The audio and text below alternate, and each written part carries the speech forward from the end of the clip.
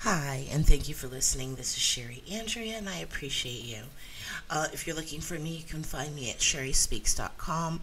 Please do remember to like and subscribe. And after you subscribe, hit that little bell next to the word subscribe and select all to make sure that you're notified either if I upload a video or if I go live in the evening doing live mini readings, or if I upload a post, because sometimes when I have a sale or something going on, I will create a post so that everyone can get notified. Okay, so you see the title of this video: Shamed Over a $50 Bill. What is wrong with humanity? Okay, so let me tell you the story of what happened. Okay, so today I was out with my son.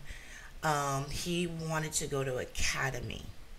My parents had given him some money so that, if he wanted to go to like academy or Kohl's, because he's very tall, and also he wears a size 14 shoe. So it's difficult with how big he is sometimes to find clothes and sneakers and shoes that will fit him. So there are certain stores we'll go to where we know we'll have pretty good luck, like Academy, Dick's, Kohl's. So we're on my way to Academy. I wanted to stop and get gas. Since I was passing a 7-Eleven, I was like, okay, I'll just stop on my way. Now, this is a 7-Eleven that I don't normally go to get gas. I normally go to the one that is nearest my house. But the reason why I didn't is because I didn't head in that direction. I was heading the opposite direction. So I actually wasn't passing by that one that was closest to my house. Now, the one that's closest to my house, I've been living in the area where I am. Technically, you could say 17 years I've lived in the house that I'm in now. After, I moved in after my son was born. But really, technically, I've been kind of on and off in this area where I live since 1992. So,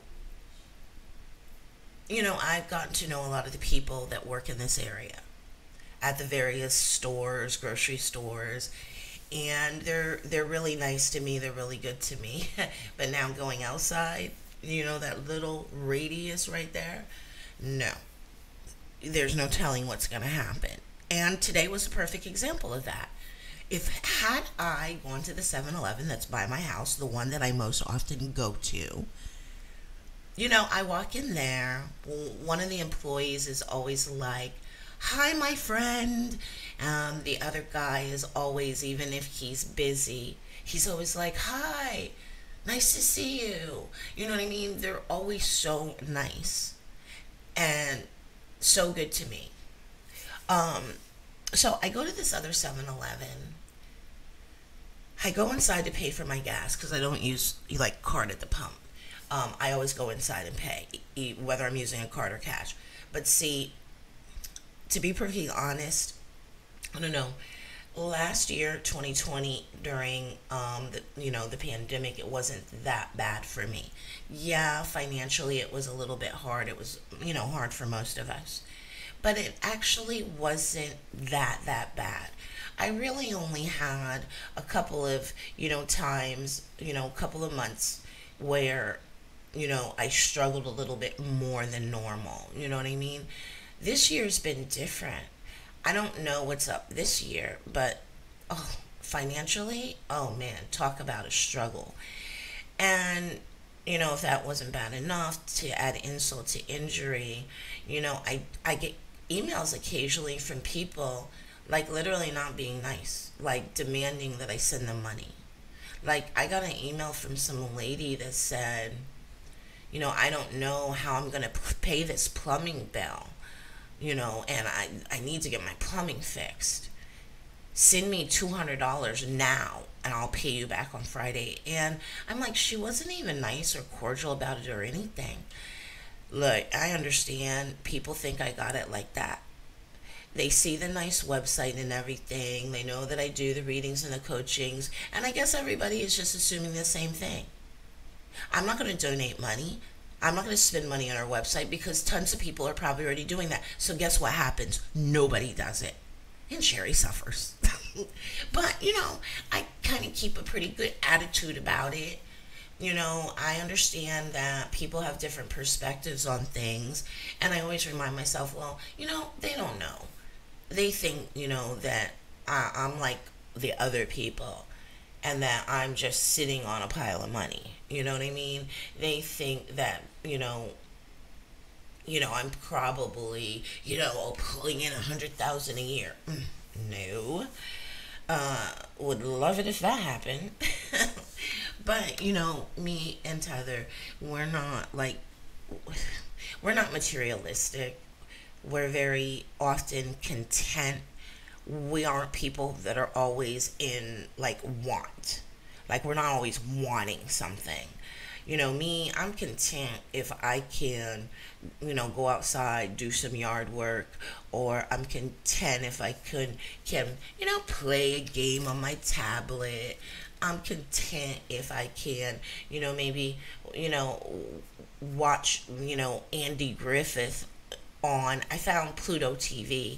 I've discovered that where you can watch things for free, and they have Andy Griffith show, which I love, but I only love the episodes that include Barney.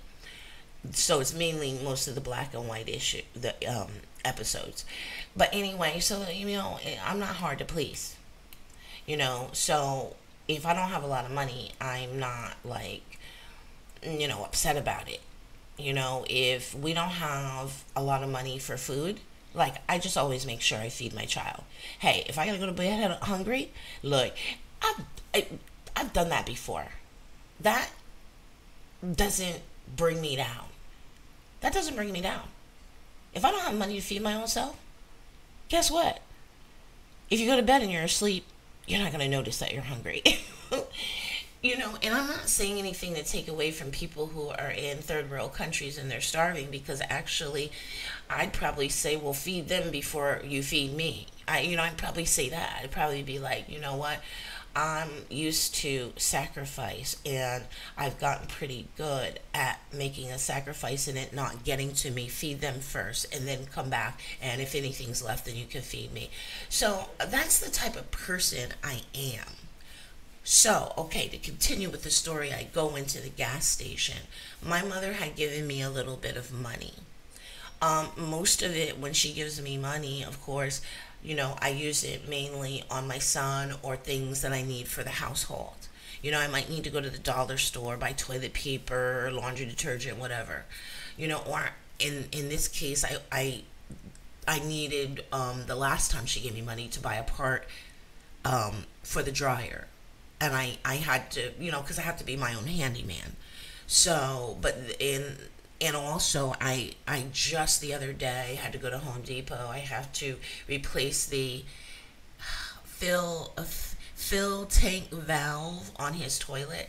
So I had to buy that. Parts aren't expensive, but you know what I mean? When you don't have a lot of money, anything can be expensive. But anyway, so my mother gave me a little bit of money. And she gave me $100 bill. But what I had in my purse left was a 50, because somebody that had given me change had broken the 100, but they had given me a 50 and 20s. So I had a $50, and then I had some ones, but I was getting gas, so I didn't have enough ones, so I had to pay with the 50. So and let me tell you this, okay? So when I walk in, there's two cashiers. One is already waiting on somebody. It was a Spanish lady. The other lady, which is a young black girl, she's probably about 20 years younger than me, so she's probably in her 30s at the most.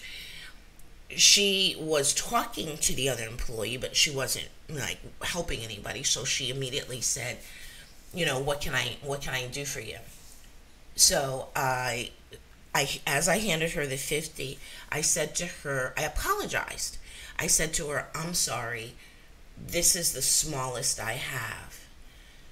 Would you believe This girl got a smirk like on her face, like a nasty smirk, tilted her head and looked at me, and she goes, "Oh, this is the smallest bill you this is the smallest you have." I guess she was assuming that I meant, "Oh, I'm sorry, I don't have any small bills. All I got in my wallet is a whole shit ton of 50s." Excuse my expression. That's how she looked at me. Like I did something wrong. But I'm actually apologizing because I know a lot of the times when you go in stores and you hand them a 50 or 100, sometimes that can be a hassle for them to break that. So I always immediately, if I ever have to do that, I always apologize. Or I either apologize, or I'll ask before I hand it to them, "Can you break a 50?" When I got back outside, I mean, I was really surprised and shocked. And I'll admit, a little bit hurt, because my feeling was just like, I mean, most of you have seen pictures of me. You know I'm African American. This girl was African American. So I was also a little bit hurt, feeling like, wow, darn. The one that's gonna like do me in, that's gonna hurt my feelings, is going to be my own people. It's gonna be my own, my own sister is gonna do that to me. And so when I get back out to the car, I open the door to put my wallet back inside, and I tell my son what happened. And after I finished pumping gas, I got in. He said, he was like shaking his head. He said, "If she would have said that to me, I would have said, 'And you're working at 7-Eleven.'" But I'm not that type of person to like shame somebody for anything. So of course that didn't come to my mind to it, you know what I mean, to insult her back. And I often, tell you guys, that's not the way to handle things. You hold your light. You don't stoop down to the other person's level. So what you want to do is, yeah, it wasn't very nice what she did. Yes, it made me feel bad because I felt like she made me feel like I had done something wrong. Like she was shaming me for like what, bragging that I had a 50. I mean, here I am walking back to my car thinking, this chick just don't know. I mean, a good day for me if I could feed both Tyler and myself. And so it really kind of did hurt my feelings. But not enough for me to like go Karen on her. You know what I mean? Not enough for me to like turn into a total Karen. But yeah, there's a part of me that like, as I was driving home after we'd come from Academy, there was a part of me that felt like, I really would love to stop back by that 7-Eleven and give her a piece of my mind. But it's just like, nah, it's after the fact now. If I do it now, I really am going to look like a Karen. But anyway, sometimes these things happen and it leaves in your mind that question like, what? What is wrong with humanity? Just when you think it's safe to go back in the water, right now, oh my goodness, crazy is out there. People are doing so many terrible and horrific things. I mean, if you go on Facebook or you go on YouTube, there is no shortage of videos showing you crazy, inappropriate, horrible, tragic stuff that people are doing. Yeah, I mean, and then on top of it, like, as though it's like the icing on the cake, then the natural disasters that happen that we have no control over, then that's put on top of it. You know what I mean? But we do have control of ourselves. But there's a whole lot of people out there right now that, I don't know, they're acting like they have been given permission to not hold back anymore. Like they have, okay, here's an example of that, of how bad it is. this is starting to become a daily thing. I don't really go out and about, that often. But okay, so yesterday, me and Tether were out. I ran a couple of errands, and one of the errands I had to run was I needed to stop by the UPS store because I was returning something for my son and my father that they had bought online, and they had given me the return label to print out and put on it. And so I figured, UPS store is right here, so I'll go in there, get the tape and tape the package up, and then, get them to put tape the label to it. And yeah, it was easy. Of course, always easy. Guy in there, the young guy in there working was so nice, so polite, so awesome. But here's the thing.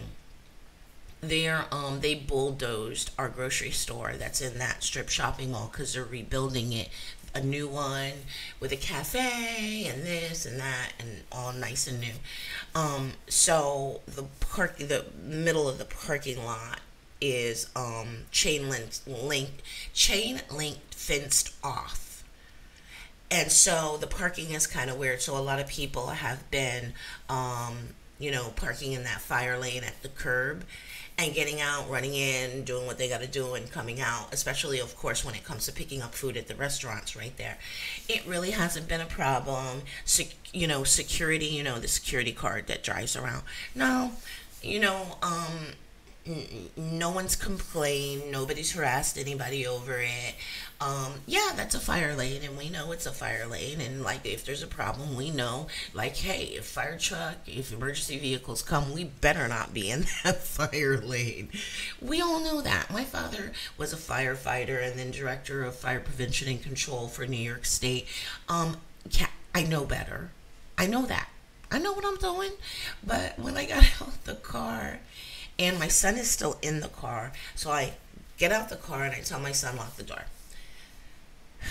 I grab the package, I go inside. There is this man that was standing outside, and I didn't know why he was standing outside because I don't really think about it because I'm minding my own business. Well, obviously he wasn't minding his, he was minding mine. So as I walk by him because he's standing almost right in front of the UPS store. As I walk by him, I open the door to go inside. But as I'm literally in the doorway, I just felt something. You know how when you feel like somebody's staring at you? I stopped in the doorway, and I'm still got my hand holding the door open behind me. And I stopped. And I literally turned around. And sure enough, he was staring at me. You know how a person is staring at somebody, and as they go by, they just keep staring and they just keep turning and following them? They don't just glance and stop looking. No. He was staring at me. And I stood there a good 5 seconds just staring back. And he just kept staring at me. And he had this, I don't know, it was a look on his face that made me feel uncomfortable.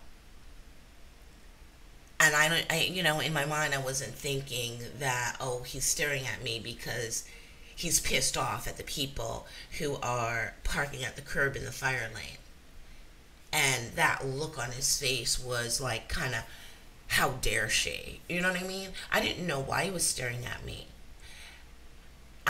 I said something to him, but I'm not going to repeat what I said. I'm not going to repeat what I said, but as I finished saying it, I was turning back to continue walking inside just as the employee was coming out of the back room.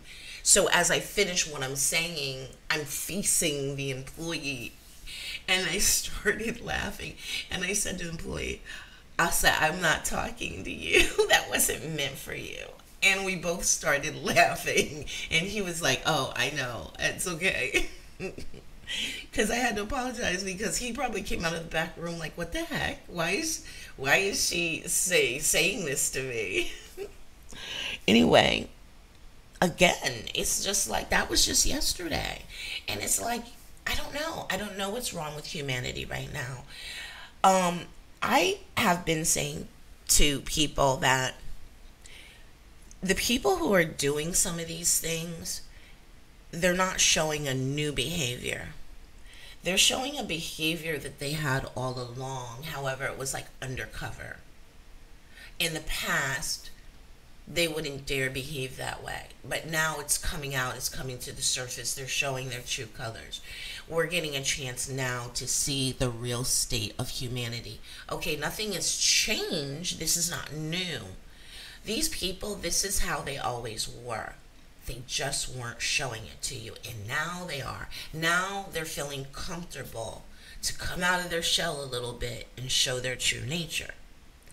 So it's really important now more than ever that there are going to be some times when you're going to react like I did yesterday at the UPS store, because there are some times when you're going to need to, one, stand up for yourself, and two, maybe kind of in your own way let that person know not everybody is going to take what you're doing well. There's some crazy people out here that would have really gotten up in his face and been pissed and confronted him over that.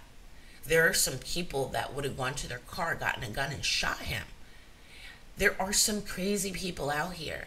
It's kind of like you almost want to teach the person a lesson to say, don't think you can get away with that with anyone. You can lose your life over that behavior, and that would be a shame.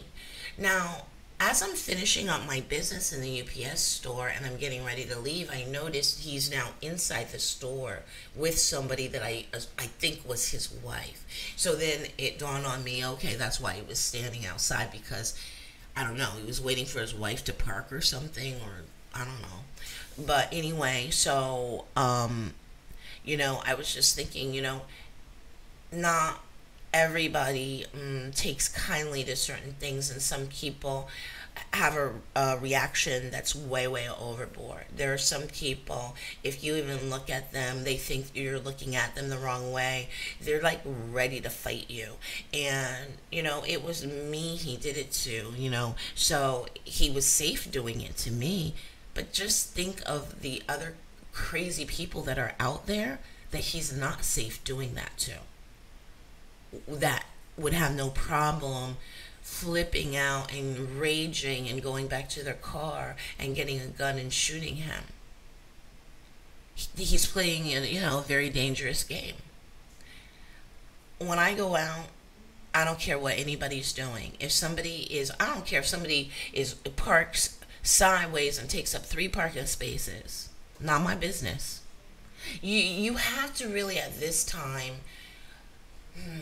keep your nose out of all other business except for your own, because it's not worth it. The trouble you could end up bringing down on yourself, it's not worth it. The saying, don't start none, won't be none. I say that to myself all the time, and I say it to many people all the time. Don't start none, won't be none. Before you decide that you're going to react back to somebody, or you're going to feel that it's your job to point out a rule somebody is breaking, you should ask yourself, is that my business?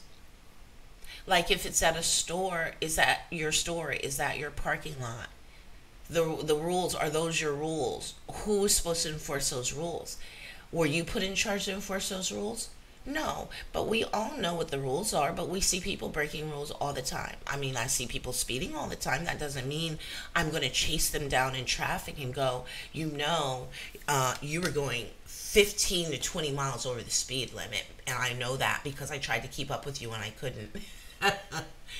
Which would point out that I was also speeding, but nobody assigned you the rule keeper. Nobody said, hey, Sherry, we want you to make sure that people are following the rules on University Boulevard from Dean to Rouse Road. We're giving you that section.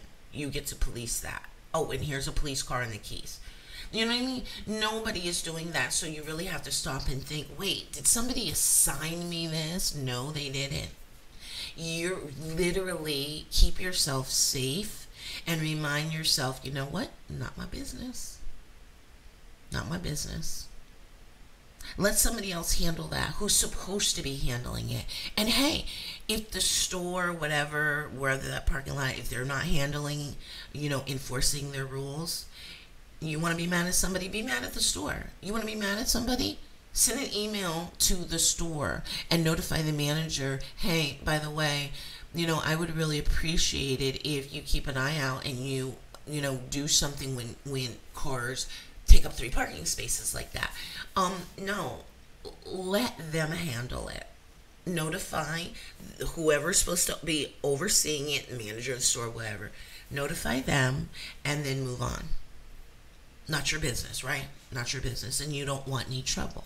You want to live a peaceful life. This is a part of living your best life, is to kind of keep in your own lane. Stay in your own lane. That is a very big part of living your best life, because you can't live your best life if you're always in the middle of chaos. That's not how we live our best life. Living our best life means we've got peace. We're not always having to constantly fight somebody over something. We're getting peace. We're getting quiet. We're getting to have a smile on our face. We're getting to enjoy laughter and not misery. And one of the best ways to live your best life is to work on those reactions. Yeah, sometimes you might have a reaction, you might get mad, but stop yourself before you let yourself follow it through. Just stop yourself. Just say, wait a minute, is this a battle I want to pick today? You know how you got to be careful. You pick your battles. Is that really the battle you want to pick that day? It's almost like saying, if this battle may lead to me getting killed or going to jail, is this the battle that is this the battle I want to fall on the sword for? Really? No. Like today, the comment about the $50 bill, yeah, it hurt my feelings, but really? That wouldn't have been worth me, getting shot or going to jail for. No, heck no. Because it's just words. I remember when I used to come home from school when I was little, and I'd be all upset and crying and complaining to my mother about the kids that, were picking on me, which it was always the same ones. You know how that is.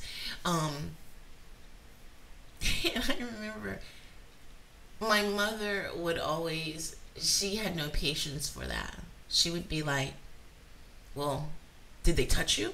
Did they hit you? And I'd be like, no,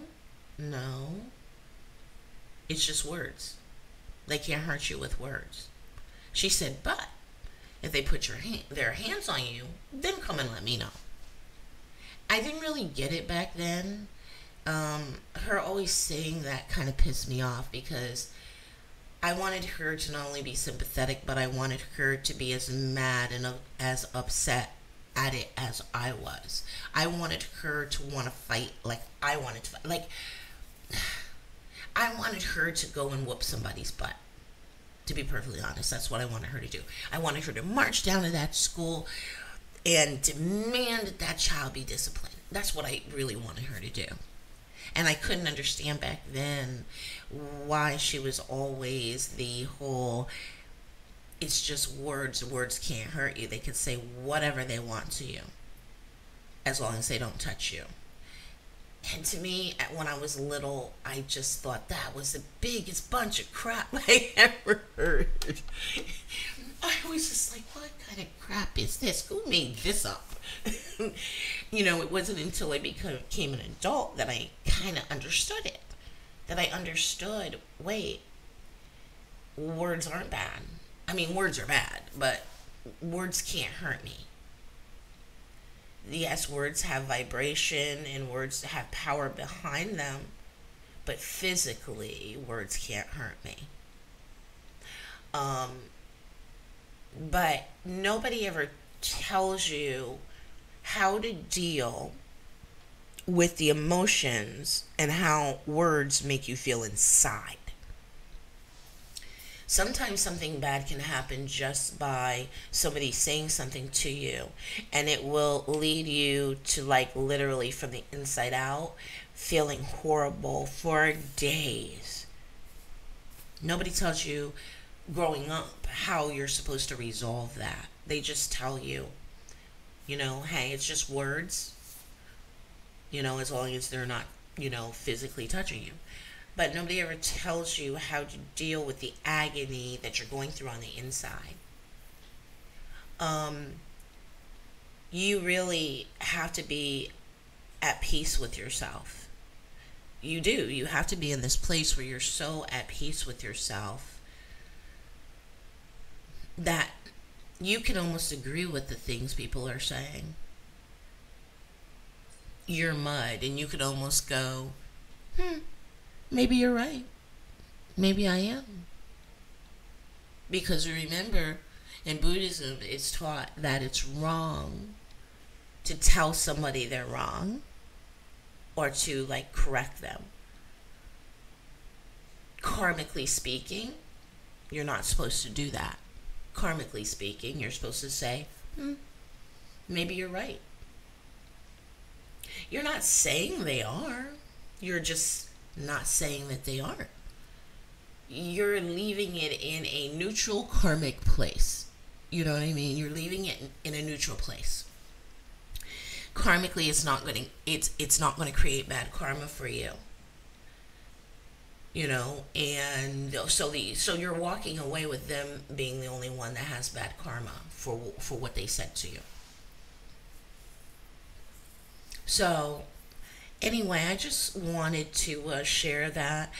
Feel free to share anything that's been, that you've been noticing or that's been happening with you. Feel free to share any stories of, like, what you've run into, the crazy things you're dealing with right now, and how you handled it,